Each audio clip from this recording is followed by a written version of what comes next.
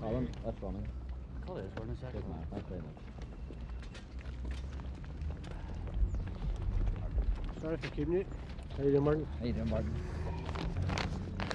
I have to say that I'm very disappointed by the response which we received from British government representatives. The British government was not prepared to give us a specific date when all party peace negotiations would begin, and I'm afraid that it appears that the British government is still not prepared to take risks for peace.